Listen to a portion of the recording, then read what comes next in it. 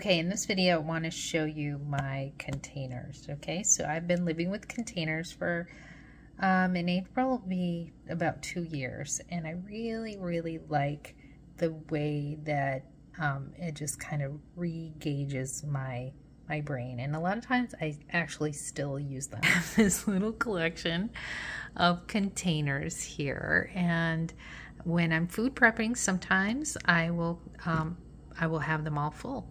Honestly.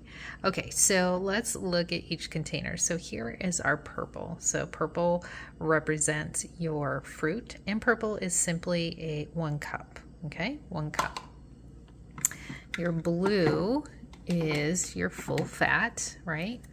Your full fats. This is your blue, your healthy fats, we'll call them. So for a lot of us, this is maybe avocado or full fat coconut milk.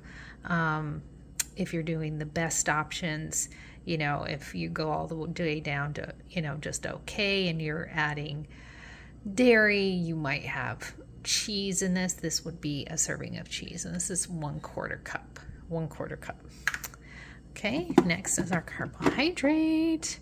So this is a 1/2 cup, and this is your carbs. So you're gonna smush in, and you'll be surprised that you literally can put like a medium sweet potato in this.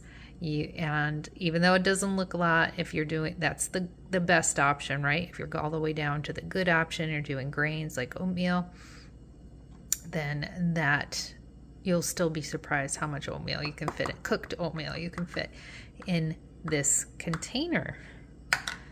Okay, next, this orange container is, we called our seeds and dressings, but I really like this for flax. I think flax is just the best fit for this container. I like to put it in my shakes. I think, again, you could have your sunflower seeds, things like that too. Olives, but olives, it's 10 olives. So, okay. All right, what do we have left? We have our green container. Greens we use a lot. We get 4 greens and 4 cups of veggies a day. And you're gonna smush your spinach in there. You're gonna make sure you can always get a cover on. This is your green container. And well, let's see, lastly we have our red container. So green container was 1 cup, and this is 3/4 of a cup. This is your proteins, your meats. And or if you are all the way down to the good and you're doing like Greek yogurt, that would be 3/4 cup. Okay, that is a little bit of your containers. And then of course you have your teaspoons too.